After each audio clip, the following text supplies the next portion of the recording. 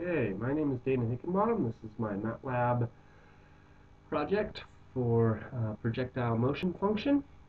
I'll give you a quick glance at my code. You can see it's fairly straightforward. Just use the kinematic equations and a couple for loops for my plots.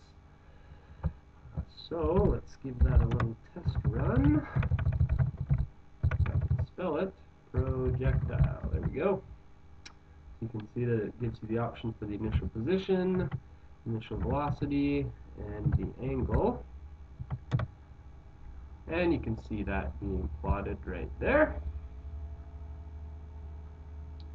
And it will give you the launch angle, in case you forgot, and the location of the high point. The second figure that comes up gives you a range of launch angles using the same initial position and initial velocity, so you can see how your projectile matches up with various angles using those same values.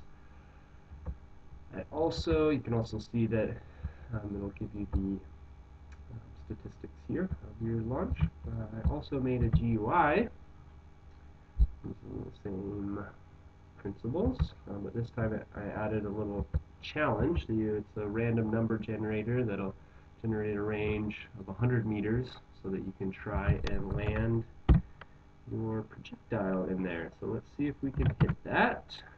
I bet we can, because I've had a little bit of practice.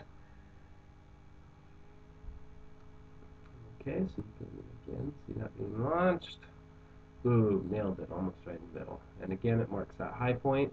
You can do a new challenge, everything you want to do. Change the launch angle, and it'll hold that initial plot on there. Kind of slows down a little bit, trying to work through that bug. But you can see again, it marks that high point, gives you all the statistics. And when you're ready to start over, just hit reset, and that's it. Okay, thanks for listening.